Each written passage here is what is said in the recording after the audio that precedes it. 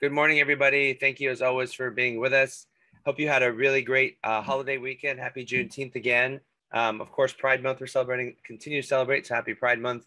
And hopefully everybody is, hopefully you don't have to be on campus today. You're doing okay, staying away from the power outages we're dealing with right now. And thanks to all our leadership in the hospital, keeping us updated.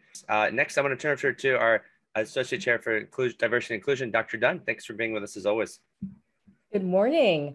On this short week due to recognition of Juneteenth, I hope that people were able to celebrate in whatever way they saw fit, and that those of you who were not so familiar with Juneteenth, I hope you were able to educate yourselves on its history. I also hope that next year the university will properly recognize it as a federal holiday. That said, I want to remind you that we will be co-hosting with the OFDD and the REACH network a discussion based on the Black Men in White Coats documentary. The filmmaker, Dr. Dale Okorodudu, will be doing a Q&A along with Dr. Rob Dodd from Neurosurgery and Dr. Donald Golden from the Roots Clinic. Even if you've not seen the documentary, we urge you to join what promises to be an excellent discussion. And that Q&A is going to take place tomorrow virtually from 12 p.m. to 1 p.m. And I will be placing the link in the chat.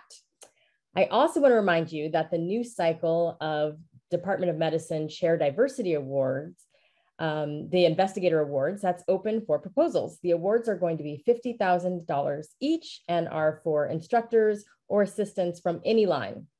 They will support research that addresses health equity, social determinants of health, cultural competence, outcomes improvement, health system access and utilization for racial, ethnic, and sexual and gender minorities, among many other possibilities. So we hope to receive proposals that will demonstrate a benefit to individuals from underserved communities or populations. The proposals are due next Thursday, June 30th, and I will, of course, put the link to the application portal in the chat. And finally, to round out Pride Month, the Stanford Center for CME, the HEAL Network, the Stanford REACH Initiative, and the Stanford Medicine Diversity Committee, the GME one, will co-host the Building a Culture of Health Equity lecture series that will feature a fireside chat panel that will look at health equity research in the LGBTQ+ community. The event is going to be moderated by Dr. Leslie Subak and will feature Drs. Tandy Ai, Mitchell Lunn, and Juno Obedin Maliver. So with that, those are all my announcements. Happy Pride. Thanks so much, Dr. Dunn. I really appreciate it. Hope you guys are able to join. Special shout out to Dr. Golden, who I know is part of this and always with us in grand rounds. I know he's here with us today, so thanks for always attending and asking great questions. I want to briefly mention next week we do have a special grand rounds presentation. We're doing a panel. The title, Promoting Health Through Integrated Care, Role of Health Psychologists. You may have remembered we did have a recent topic on this. And we decided to expand it to a lot of our psychologists that are throughout many divisions in the department.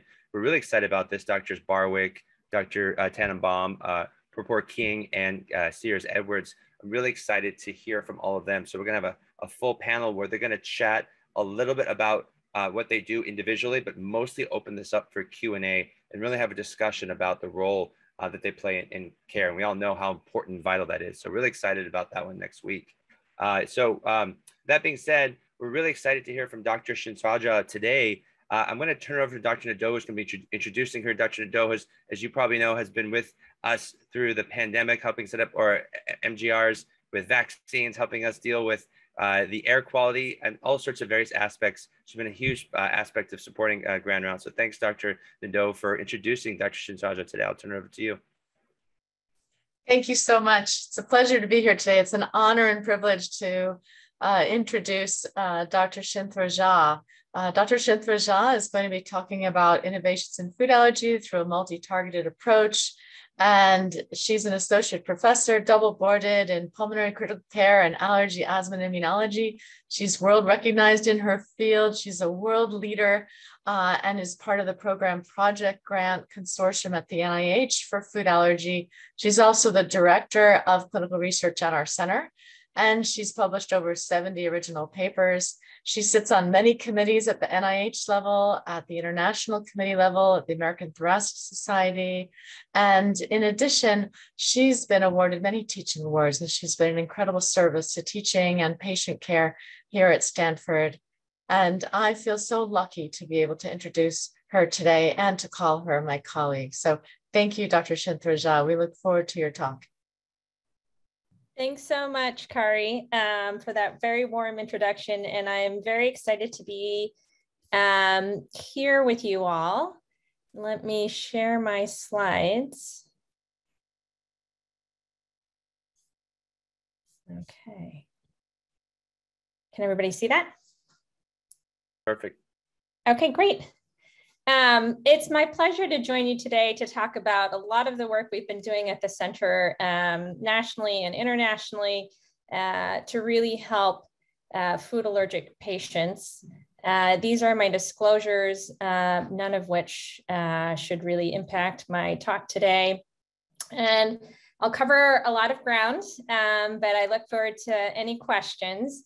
I'll start off with the current state of food allergy. So 90% of food allergic individuals are allergic to the 9 top foods, but 90% of life-threatening reactions are to peanuts or tree nuts. And growing up, I used to take peanut butter and jelly sandwiches to school. And now my own children, you know, are not allowed to bring nut products into their schools or daycares. And it's a very different world, because food allergy, I would say, is an epidemic across the globe that was occurring even prior to COVID. It affects 6 million kids in the United States. It's a major growing issue. So that's roughly 2 kids in every classroom. I think most of us here know somebody with food allergy, either within your own family or friends circle. It also can affect adults. So you can have new onset food allergies. And currently in the US, 1 out of 10 adults are affected. There's been a 50% rise in the diagnosis of food allergy over the last 20 years. It's more than just peanuts, as I'm showing you here. The top 9, and it used to be top 8, but top 9 are now milk, egg, wheat, soy, tree nuts, fish, shellfish, and sesame. And really importantly, most food allergic patients, at least a third, are allergic to more than one food. And at Stanford, in our center, I would say 70% of the food allergic individuals who come to us are allergic to more than one food. We think the increase in prevalence and incidence of food allergy is a combination of genetic and environmental factors. Prevention is a real opportunity. A landmark study in 2018 called the LEAP study, Learning Early About Peanut, showed that early introduction of peanut into the diet of infants, so infants less than 1, could actually reduce the risk of developing peanut allergy by age 5. And there's more data to suggest that early introduction of a diverse diet has the same benefit. But we are diagnosing food allergy to peanuts and other foods more commonly now, and therapies are in development. So I'll spend a lot more of my talk talking about the therapies that are currently available and in the pipeline. Importantly is to try and understand how we diagnose food allergy. So if you have seasonal allergies, you may have seen an allergist for skin prick tests where we prick you with needles just to see if we can elicit a reaction from mast cells in your skin where they release histamine and we get a little swelling or a hive with some redness. There can be blood tests that look at IgE antibodies to specific proteins that are reactive in foods or proteins in pollens from the environment. But really the gold standard is the oral food challenge. And what that means is that we take the suspected food that we think that you're allergic to based on your clinical history and your skin prick tests and your blood tests. And then we do a supervised feeding in the clinic. And we give you small amounts of that food and monitor you for an allergic reaction. So it seems archaic, but that's the best test that we currently have. It's time consuming and it's hugely anxiety provoking. for the patient and the family. There are other diagnostic tests that are promising that are currently in the pipeline. Basal activation tests, which I'll tell you more about, done here at Stanford by Steve Galley in his lab and Kari Nadeau in her labs, but mainly in the research setting, mast cell activation tests and epitope-based assays. So there's promise that perhaps we can move away from the food challenge. How do we recognize an allergic reaction? So there is a difference between food intolerance versus food allergy. And food allergy is IgE mediated, so it's a different biologic pathway. And typically patients experience allergic reactions or symptoms within 30 minutes of eating the food, up to 2 hours. And the most common are skin or GI symptoms. It's kind of your body's natural way of trying to expel the food. So feeling nauseous or a little bit of a tummy ache or vomiting or hives. But more concerning would be pulmonary reactions like coughing or wheezing, or cardiovascular reactions with hypotension due to anaphylaxis. Because of all of this, and food is part of every race, ethnic, social culture, there's a lot of anxiety. And food allergy impacts not only the physical, mental, and emotional health of the affected patient. There are dietary restrictions. So patients, children and adults may feel excluded from social events. There can be bullying at school. Families make choices to avoid certain restaurants, change family traditions, skip out on school functions or work events, or avoid traveling because of their food allergy and the fear of an accidental ingestion. And if you're allergic to more than one food, you have more than one opportunity for an accidental ingestion. So there's a lot of anxiety. It also costs the US healthcare system $25 billion a year, about $4,000 per child diagnosed with food allergy. And that's due to emergency room visits, purchasing special foods from sometimes specialty markets, the cost of epinephrine auto injectors, and that doesn't even account for different factors such as parents changing job situations to be readily available to deal with an allergic reaction at school or on the playground for one of their kids. So our team, in collaboration with Jeremy Bailenson and Tom Caruso, looked to find different ways to deal with the anxiety during a food challenge. This work is led by Will Collins on our team and funded by an MCHRI pilot grant to use augmented reality to reduce anxiety during oral food challenges, which is key for the diagnosis of food allergy and also key for inclusion in many of our clinical trials. So oftentimes we do blinded food challenges where we have the real food on one day and a placebo food on a different day to ensure that the patient is truly allergic. And then when they go through the clinical trial at the end, the main outcome of interest in our clinical trials are food challenges as well, to see how we've improved the threshold sensitivity, how much more can the individual tolerate after a therapeutic clinical trial. And this is a patient here I'm going to highlight. She's wearing the augmented reality headset device and working with the virtual lab. We were able to create a program. This is a little wood nymph that includes a game. And Marlene is one of our coordinators who's pictured here with Alyssa. And the handset is seen during the game. And the handset actually has a spoon attached to it with the food that the patient is allergic to. And we're trying to eliminate the anxiety and the fear associated with the food challenges by putting them into a virtual space. And semi-successfully, I would say about 75% of people who've tried this in this pilot study have mentioned that they weren't really thinking about what they were eating because they were busy playing the game. So this is an exciting, pilot for us to explore different options to reduce anxiety during these stressful times. Next, I'll talk about limitations associated with our current therapies. So current management of food allergy, the mainstay is allergen avoidance. As I mentioned before, there's a risk of accidental exposure. This can be challenging and expensive.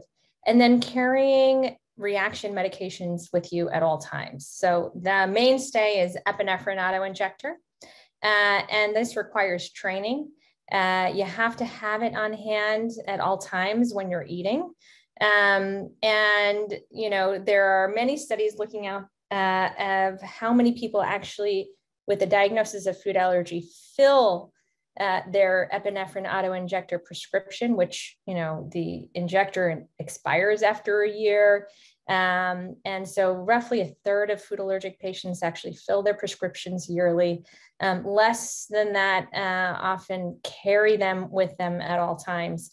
And then in a situation that would require the use of epinephrine autoinjector, there's only a fraction, 7% of children have had to use them and use them appropriately. So these are the limitations with our current system. Oral immunotherapy is definitely a promising approach.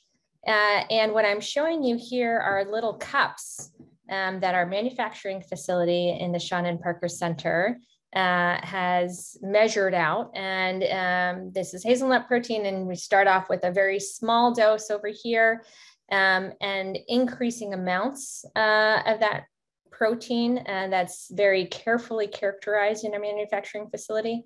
And the idea behind oral immunotherapy is to induce desensitization, where regular consumption of the culprit food is needed to allow for its safe intake. And the doses, the first time you try a dose, it's supervised to ensure that there's no allergic reaction. And then the patient is sent home with those doses to take at home daily for a week or 2 weeks, and then come back into the clinic to increase to the next step. And over time, we're able to build them up to potentially even a serving size of the food that they were once allergic to. So food oral immunotherapy started in 2008 in a first randomized controlled study.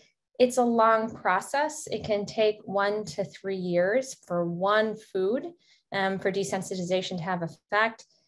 You can still have allergic reactions to these doses at home or in the clinic. GI side effects are very common because it's lining the gut epithelium. And because of that, there's a high dropout rate. And what people are really, I think, shooting for is not a desensitized state, but what we're talking about is tolerance, or what in the field we called sustained unresponsiveness, where you can go through the desensitization process with oral immunotherapy, avoid the food for a period of time, but assess whether we've permanently changed the immune system to be non-reactive to that food. And it's, our working definition of a cure, and whether this exhibits long-term or permanent loss of the sensitivity to the allergen is really what we're trying to understand. I'm going to tell you about the first peanut oral immunotherapy that's been approved by the FDA in 2020. This was from a landmark study in 2018, where 500 children, 4 to 17, were given peanut powder, which is AR101, or placebo, and underwent oral immunotherapy where they built up to 300 milligrams of the peanut powder or placebo. And one peanut is roughly 300 milligrams.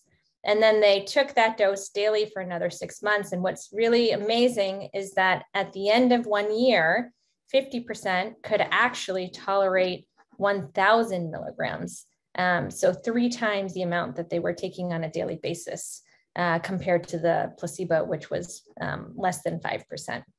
However, there were a fair number of dropouts from this phase 3 study because of the GI side effects. This begs the question of what do we do after oral immunotherapy? What is the lifelong plan? And so this led us to do the POISE study, which was running at the same time of the Palisade study.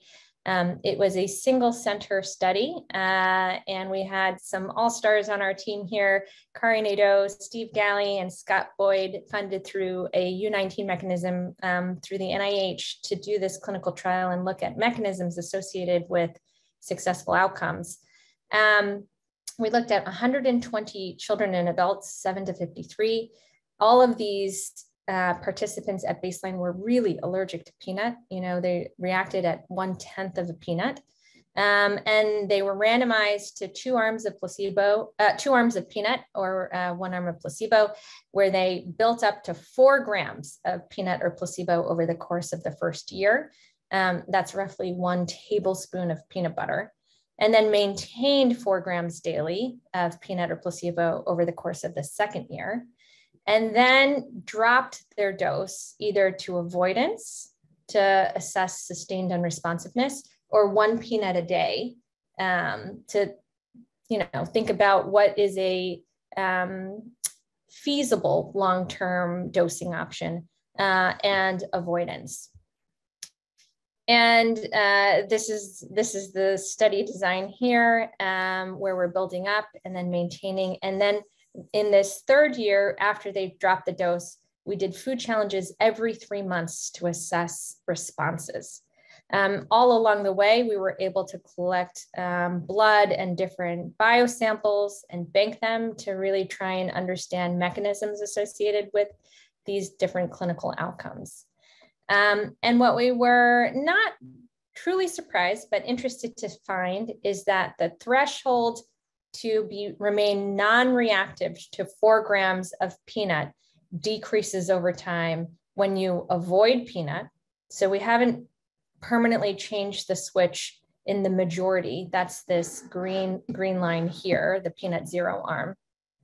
13% actually achieved sustained unresponsiveness for a year, which was amazing. And that the ability to tolerate a tablespoon of peanut butter when you're only taking 1 peanut a day also decreases over time. This is the peanut 300 arm that I'm showing you here, and that's roughly 35% over the course of the year. So there is a threshold of you know, a decay curve, essentially, of the ability to tolerate high doses of peanut over time. But what was really important is that we kind of set the bar really high, 4 grams of peanut. But most patients and families, I think, are interested in being protected against a small bite or an accidental ingestion. And 95% of those who continued with 1 peanut a day were able to tolerate much more than when they had originally started. And so that's really important. As I mentioned, we collect blood and biosamples, and this is work by Mindy Tsai and Kaori Mackay, looking at basophil activation and looking at IgE as well.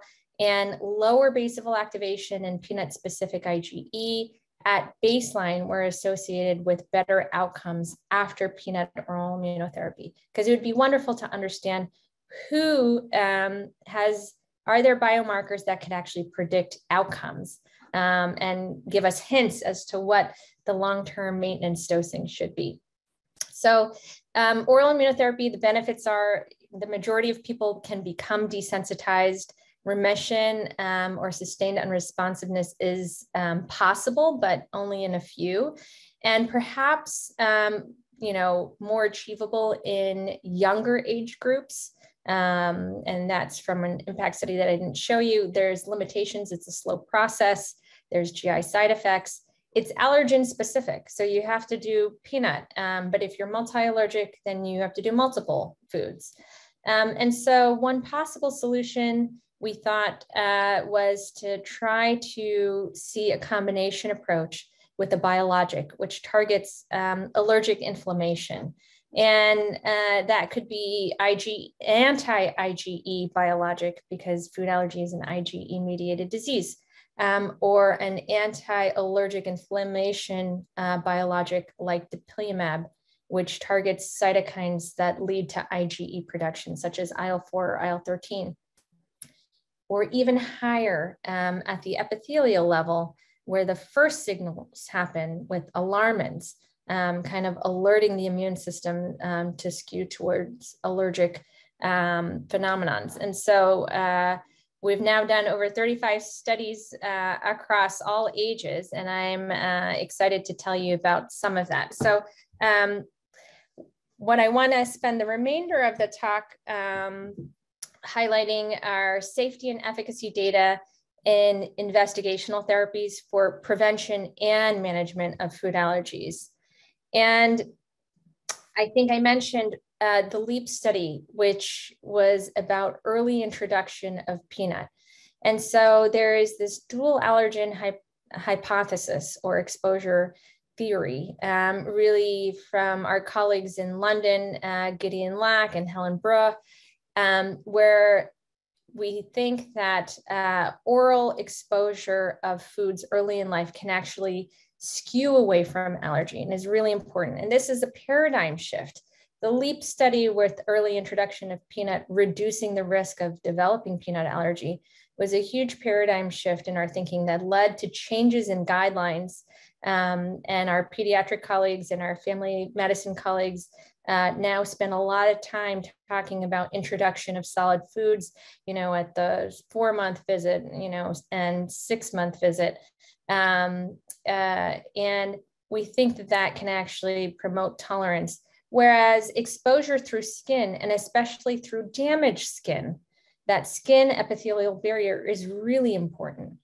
And if food is exposed through the skin in early life, especially if there's dry skin or if allergy has already kind of shown itself in a baby through eczema, that might actually skew the immune system towards recognizing foods as allergic foreign components.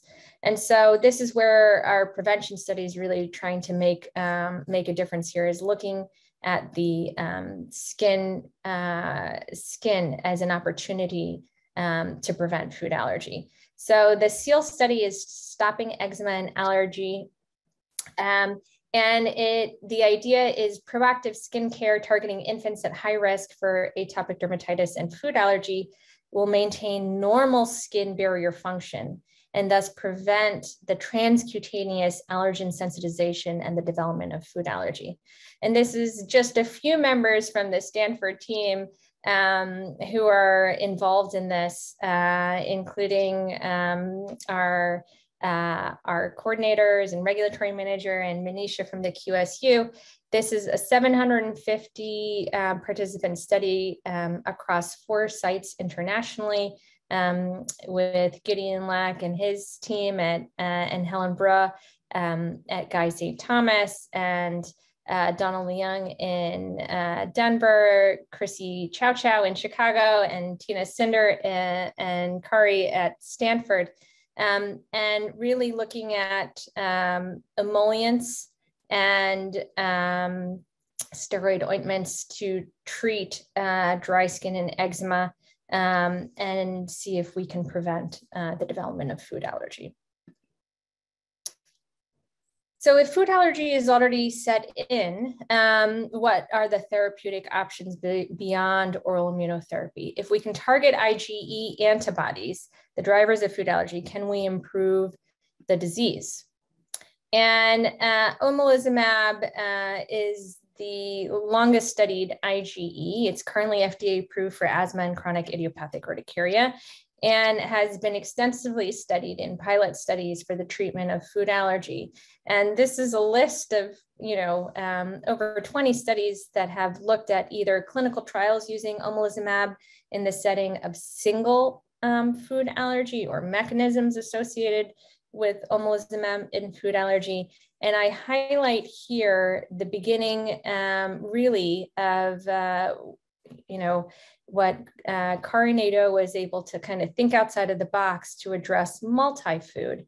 And if we could decrease IgE with omalizumab and anti-IgE while we're introducing food, would we be able to improve the safety? And would we be able to desensitize people to more than one food simultaneously instead of sequentially, which had been the practice before that? So I wanted to highlight one of our many phase 1 and phase 2 studies. This phase 2 study is our MTAC study, and it's omalizumab facilitated multi-allergen oral immunotherapy with follow-on OIT dosing patterns. And it was a multi-center study across 7 sites enrolling 60 patients, children and adults with 2 to 5 foods. So everybody underwent baseline food challenges, then everybody received omalizumab for 16 weeks duration. So this is really like an umbrella cover or a pre-treatment to bring down IgE. Then at 8 weeks, we introduced multi-food oral immunotherapy in a stepwise fashion, and continue to increase the multi-allergen OIT over time to 1,000 milligrams top dose of each of the foods. And it could be anywhere from 2 to 5 foods, so 2,000 to 5,000 milligrams total. Omalizumab is stopped at the 16-week time point. Everybody underwent food challenges at week 30 to assess desensitization. How high were they able to go on a food challenge for each of their foods? And then they were randomized to avoidance, 300 milligrams, roughly 1 nut a day, or 1,000 milligrams, and then underwent food challenges 6 weeks later. And what was exciting to see is that 85% of those who continued some dosing, so 1,000 milligrams or 300 milligrams, were able to pass food challenges to 2 foods up to 2 grams of those foods. So 2 or more foods up to 2 grams, compared to 55% who underwent avoidance. And so, that was really exciting to see. And we also actually tested to higher amounts, to 4 grams. So here we are building up to 1 gram of each of the foods and testing to higher thresholds. And 70% were able to tolerate more than 4 grams for 2 or more foods, whereas those who had gone on to avoidance, 45% were able to pass that. And to put it into perspective, 4 grams of food is roughly a half a glass of milk, a slice of wheat toast, or a handful of nuts. And these multi-food allergic individuals are often very sensitive and allergic to, just small amounts of each of these foods. So it's tremendous progress.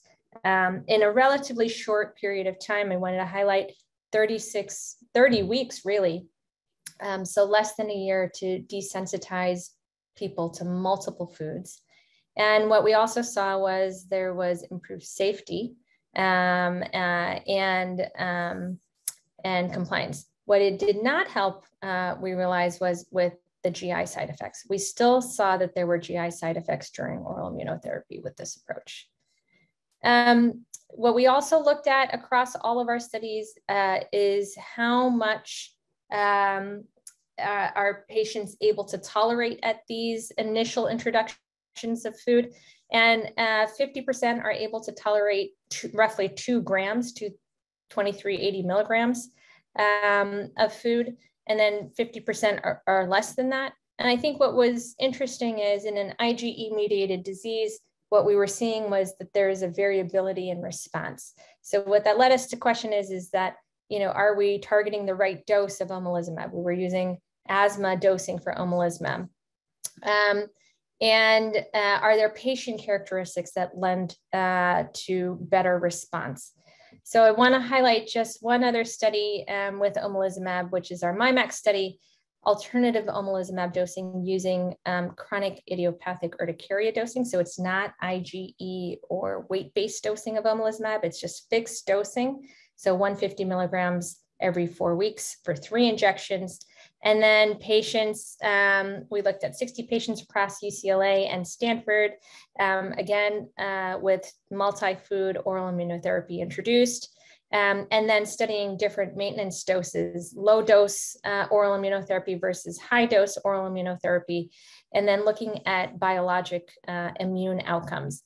So the primary endpoint here was an increase in, a decrease in IgE and an increase in IgG4 to lend to a 25% increase in the ratio of IgG4 to IgE for at least 2 allergens. And we were successful in inducing that in all of the patients. So what do we know so far for anti-IgE? We know that it shortens the time to maintenance for oral immunotherapy dose, but not the proportion of patients who are able to reach maintenance. We know that adverse events are still persistent, especially GI side effects. And then we need more data on optimal dosage and use in oral immunotherapy. We see quite a bit of variability, at 8 weeks and at 30 weeks. And is that due to drug dosage or is it due to patient characteristics? If we treated with omalizumab for a longer duration, would we see more successful outcomes?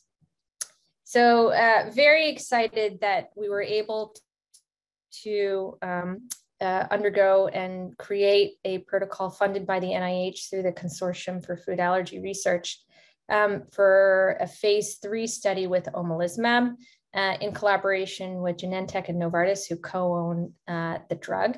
And this is a national study across 10 sites looking at 225 patients to understand omalizumab by itself for multi-food allergic individuals and omalizumab with multi-allergen oral immunotherapy outcomes. So stage 1 is looking at omalizumab by itself versus placebo for 4 months. Stage 2 is looking at a very similar design to what I showed you for the MTAC study, facilitated, where we have short period of omalizumab with multi-allergen oral immunotherapy versus omalizumab with placebo oral immunotherapy for 1 year. And then stage 3, which is dietary food introduction, because really what we need to understand is the long-term dietary introduction of these foods in these food allergic individuals. Does this remain a viable long-term option? And I'm very excited to say that our S&P manufacturing team is the team that's actually manufacturing the oral immunotherapy for these 225 patients across the 10 sites in the United States. So this study is ongoing. We're still currently enrolling and very exciting and promising for a biologic indication for food allergy. Omalizumab has been a hard drug to replicate, and the next generation of anti-IgE, currently it's the only anti-IgE that had been on the market for a very long time. The next generation anti-IgE is called ligelizumab. It's been studied in urticaria and in nasal rhinitis.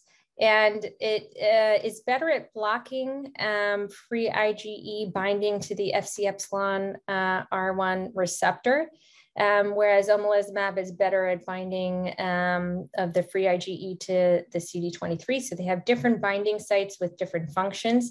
And currently, ligelizumab is being studied in food allergy in a phase 3 study for peanut allergic patients. So I mentioned that there are other biologics that can interrupt the allergic inflammatory cascade. So here's your epithelium. This is where allergens are interacting with your epithelium, be that at the skin or at the gut. And your alarmins are the first responders triggering an immune cascade, and that's TSLP, IL-25, and IL-33. We studied IL-33 in food allergy, which I'll highlight. And then Dupilumab is an anti-IL-4 receptor alpha that works upstream of IgE production. There are many more biologics that are being studied in food allergy, as well as different approaches for antigen-specific responses, either by the mouth, sublingually, epicutaneously, so on the skin, or using modified food proteins as allergens. Either by themselves or in combination with one of these biologics or immune alterers.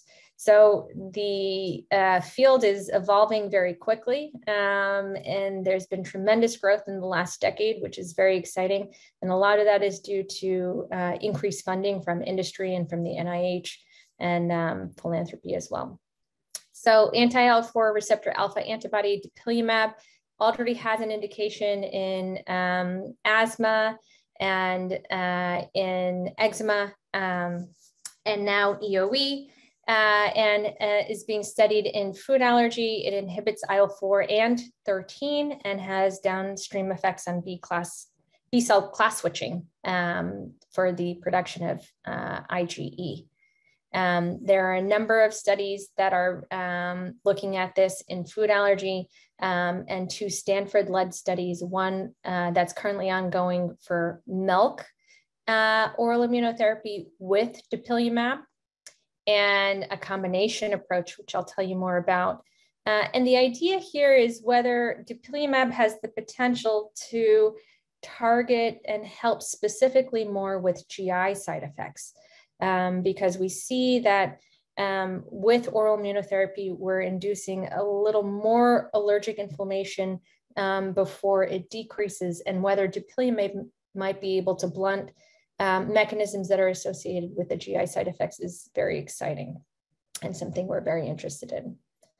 The combined study is looking at a combination of biologics and oral immunotherapy. So if we pre-treat with omalizumab and use that as a sponge to kind of decrease freely circulating IgE from the circulation, and use dupilumab as a dimmer to kind of dial down allergic inflammation, and then add multi-allergen oral immunotherapy, can we improve safety and efficacy? And that's the combined study that's funded by the NIH and our Food Allergy Research organization. It's a study across 3 sites in California, currently ongoing, looking to enroll 110 children and adults, and looking at various combinations of biologics, and everybody receives multi-allergen oral immunotherapy.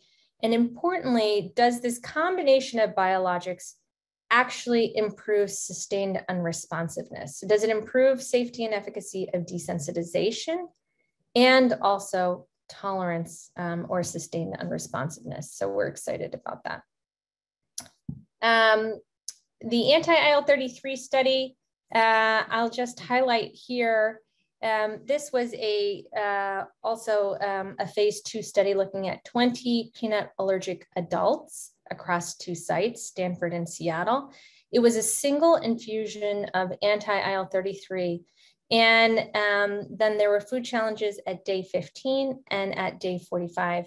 And what we see here is that 73% of those randomized to anti-IL-33 were able to tolerate 275 milligrams of peanut at a food challenge 2 weeks following that single infusion. And that effect was sustained somewhat. 57% were able to tolerate 275 milligrams of peanut, roughly 1 peanut, 45 days after a single infusion. This is just a higher threshold of 375. We still see, some sustained responses at day 45. And what was really interesting is that we saw decreases in skin prick test to peanut, and also to histamine, which I'm not showing you. And the exciting thing about this strategy is targeting an anti-IL-33, which is not antigen specific. These participants did not receive oral immunotherapy to their specific foods. And we see that we can change the threshold sensitivity. We only tested peanut. But it's exciting to think about these biologics in the setting of being antigen non-specific, because while 90% of people are allergic to the top 9, 10% are allergic to other foods, and more than 10% are allergic to more than the top 9 because of multiple allergies. And so thinking about a strategy where we don't have antigen specific mechanisms is very exciting. So how will we use these agents, either in adjunct with oral immunotherapy to decrease adverse events, improve treatment outcomes, or provide an alternate to oral immunotherapy with perhaps higher compliance and less adverse events and time-consuming nature of oral immunotherapy. And I wanted to end with a very important pilot that we're running. Food allergy affects all races and ethnicities.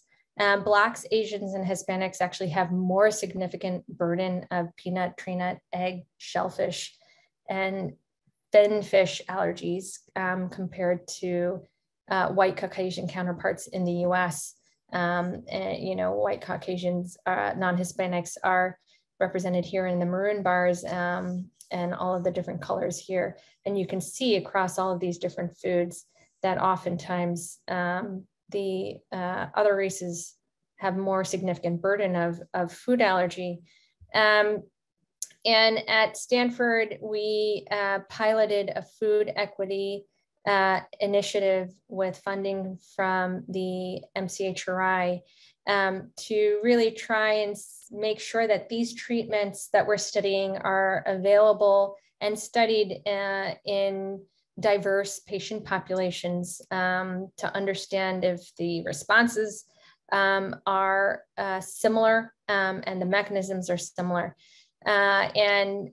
This work has really been possible because of our partnership with the Ravenswood Clinic with Jeremiah Davis and Marlene Albaran and Chris Warren and Frida and Christine, where we provide free allergen safe food as well as food allergy education over the course of 6 months with a bunch of different assessments and questionnaires. And we've had a lot of learning in this pilot of different measures that we had to put in place to meet people where they're at to engage different people in our center. So I'll conclude. Really, there's lots of innovation happening in diagnosis, prevention, and treatment. I touched on a lot of these, but not all of these.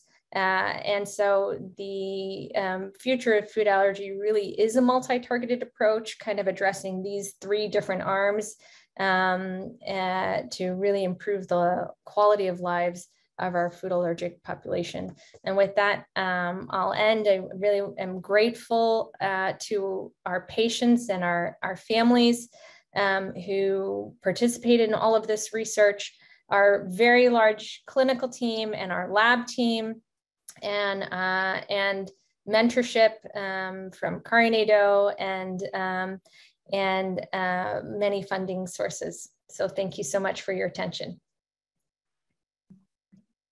Thank you, Dr. Chinthrajah. That was wonderful. We're already having a lot of questions come up, which probably means there'll be a lot more as well. So I do want to jump right into it. Dr. Doe, thanks again for introducing, and thanks for your comments as well for adding. I know she's in multiple meetings right now. I want to just get right into the questions. Dr. Yen asked one that's getting voted up the most right now. She asks, has there been research on eating peanuts during pregnancy or while breastfeeding? Does that decrease risk?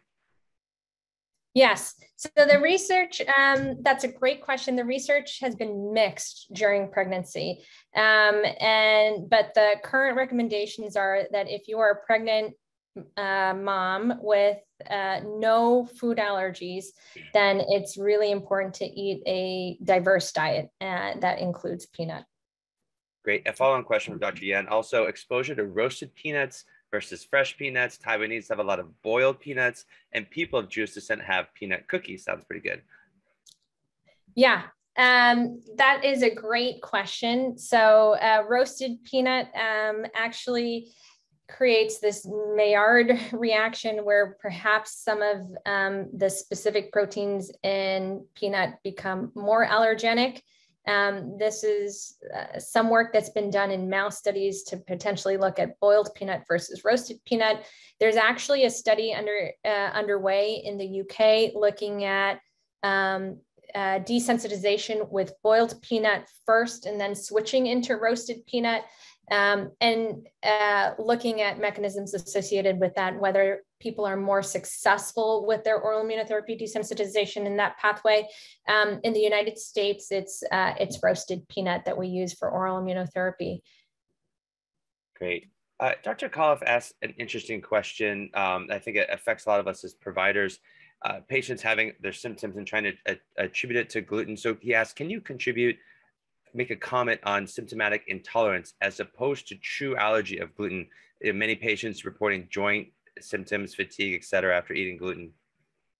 Yeah, that is a great question. So I didn't have time to really go into the difference between IgE-mediated food allergy and intolerances. I think our understanding for wheat allergy, gluten can be in wheat and other products as well, but is growing. And so there's, for those categories, there's IgE-mediated allergy, which is what we think of as life-threatening allergic reactions where you have to be very careful. And then there's celiac disease, and then there's non-celiac gluten intolerance. And so, I think there's a critical need for better diagnostics because there is no great test right now for that non-celiac gluten sensitivity diagnosis, but it is a real entity, and there's many patients who have symptomatic relief from avoiding gluten in their diet. Got it. Dr. Leibowitz asks, what are specifically the GI side effects? For example, do patients have colonic urticaria? Oh, that's a great question. I don't know if they have colonic urticaria. We did do a small sub-study from our POISE study looking at endoscopies of those patients, but it was upper endoscopies pushing through to the duodenum. And the main side effect from OIT is stomach pain, nausea, and vomiting. Occasionally you can get diarrhea, but it's not very common. And the worry there is that we may be inducing eosinophilic esophagitis. And in that sub-study that I mentioned, we looked at 20 adults undergoing peanut oral immunotherapy. And we were surprised, and this was work that we did with Nielsen Fernandez Becker in our GI department at Stanford. And she was a saint because she was doing endoscopies at so many various time points for these 20 adults during a 3-year study. And what we saw is that peanut allergic individuals who were avoiding peanut actually have eosinophils in their gut, and it can increase over time with oral immunotherapy. And at the 1-year mark, where they don't have symptoms, so it's not really a diagnosis of EOE, and then decrease over time. So the GI side effects is a huge area of interest for all of us who are doing oral immunotherapy, because without doing an endoscopy, you can't really make a diagnosis of EOE. And it's not something that every patient wants to undergo. Now, most people, if they're having side effects like that, they stop the oral immunotherapy and the side effects resolve. So it's really trying to just fine tune what it is that's happening at the gut level, and understanding kind of the eosinophil influx. Are they good? Are they bad? But we really are trying to understand that more. Great. Dr. Porzi asks, can humans tolerate mast cell or basophil aplasia?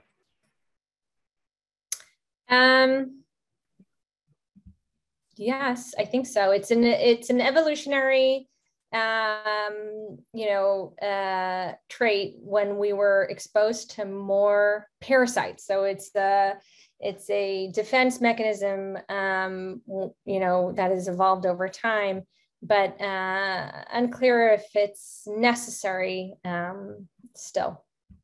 Got it. Thank you. Dr. Wang asks, if food and environmental allergy are affected by early environmental exposure. Is this a phenomenon of higher socioeconomic status populations or a reflection of survival beyond childhood? And also, by what magnitude is the lifetime survival curve moved by early exposure compared to risk of oral immunotherapy? Okay, I'm sorry, I didn't catch all of that, Errol. Yeah, I was confused by the second part, but part of it, I think, is just focused on how much of the higher socioeconomic populations versus lower is playing a role here. Perhaps that's part of the focus of the question. Yeah, I mean, part of it is educational awareness, right? You know, so early introduction requires a lot of heavy coaching at those visits. So access to healthcare systems, which we know is not equitable across all parts of the country and across different races and ethnicities. So part of it is education.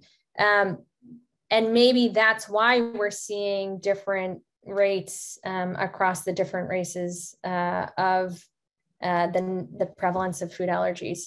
But it's something that we're very interested in exploring further. And that's why we were grateful for the MCHRI pilot funding to get us started. Great. Dr. Friday asked, could mast cell testing identify risks for mast cell activation syndrome? Yes, but oftentimes our food allergic patients that we're studying in these clinical trials, obviously that's an exclusion criteria. But the drugs, the biologics that we're using are often used to treat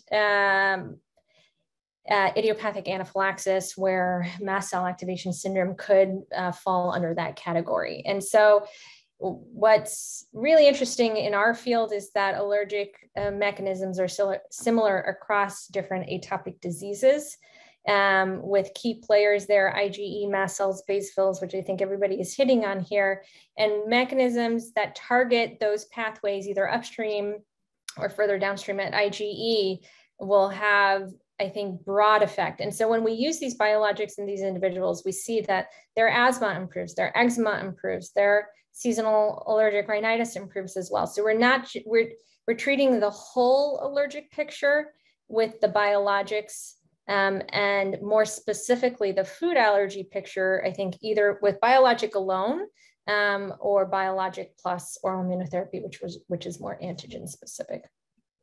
Great, thank you. Do you mind if I ask one or two more questions? I know we're just past 9 o'clock. Yeah. We get so many. Yeah. Thanks. Dr. Tang asking, do you think new therapeutic agents, anti-IL-4, IL-33, would be able to allow a more sustained unresponsiveness for longer periods than the current oral immunotherapy? Do you think patients will still need to keep taking these agents to suppress the symptoms? Yes, so that's a really great question. And I think that's what we're all very interested to understand. The phase 3 study looking at omalizumab is looking at omalizumab as monotherapy. So for a short, for a specified period of time. But the idea is that if it does get approved for food allergy indication, that is likely to be a lifelong therapeutic option.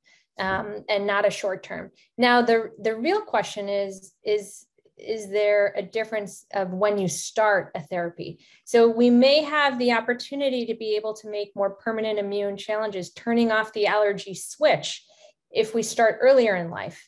And there's some suggestion from the impact study, which I didn't have time to show you, looking at oral immunotherapy in toddlers, where we see when we tested for sustained unresponsiveness, there was a trend for better responses in the 1 to 2 year olds compared to the 3 to 4 year olds. And so if we use biologics early in life, which the Outmatch study is as young as 1 year old, do we have the potential to turn the allergy switch off and induce sustained unresponsiveness for these foods where you may not need the biologic as a lifelong therapy? I don't know. It's a really great question. I think, this is why we're excited in the field.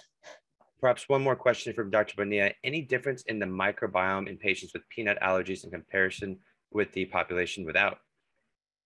Oh, that's a great question. So that's an area of active investigation too. We've done some pilot studies in peanut allergic individuals who've undergone oral immunotherapy, and we see a change in the diversity of the microbiota. in the individuals who are successfully desensitized, and that was a small pilot study. We do collect stool samples on all of our patients who are undergoing oral immunotherapy. And I think that, you know, understanding whether that difference exists between allergic versus non-allergic is really important. But I think in our studies, it's a wide age range. And I think age is also a very important factor for microbial diversity. And so it has to be a careful study, careful and a large study to really understand the differences. Dr. Chinthrajah, I had so many questions personally myself, but we're pretty much out of time. Can I ask one question that might be really applicable, especially to our outpatient docs? And I wonder, if you Google food allergy, one of the first things that pops up is advertisements for companies to do at-home food testing with the skin prick. Do you recommend these tests, this type of test, or is it probably not as valuable as coming to obviously see your clinic? It's no doubt not as valuable. Would you even recommend these tests? Yeah, you have to be that's a great question, Errol. You have to be very careful on these home tests.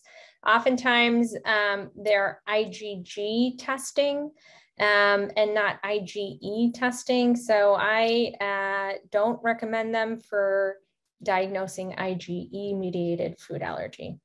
That can really only be done with an allergist. Very, very helpful. Dr. Chinthrajah, thank you so much for spending your time with us today. We learned a lot and for answering a ton of questions. Thanks for the great questions, everybody. Hope everybody has a great rest of the day. Be safe. Hopefully stay off campus. You don't have to be here. And have a great week. Thank you so much. Thank you so much. Bye-bye.